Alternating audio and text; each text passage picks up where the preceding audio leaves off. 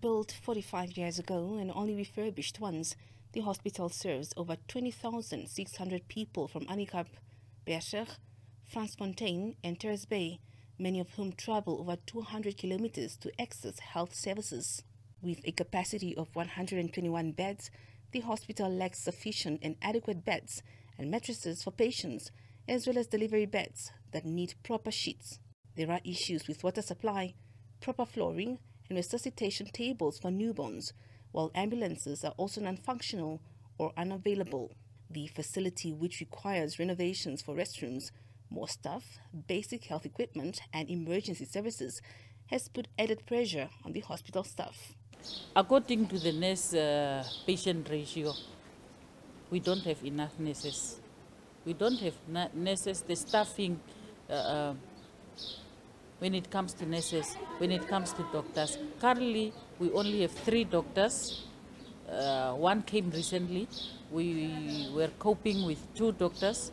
So the workload is too much and the pressure is too much with limited resources. UNICEF country representative and the Japanese ambassador to Namibia have both expressed concern over the situation, describing it as distressing and uncomfortable for patients. They are assured to bring these issues to the attention of the Health Ministry and to offer support in any way possible. When we support government programs, we agree on where to support. So we and the government, UNICEF and government, come up with a plan that identifies the needs. And then we plan with the health facilities, and then when the services are delivered, we also monitor.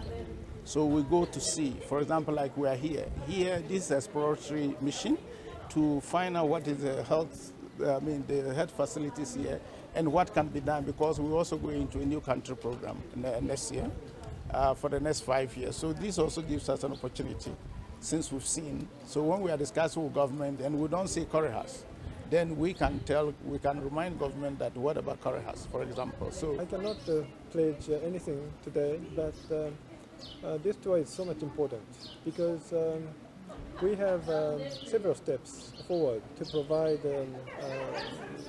necessary aids, necessary support to Namibia. The first step is to recognize the situation.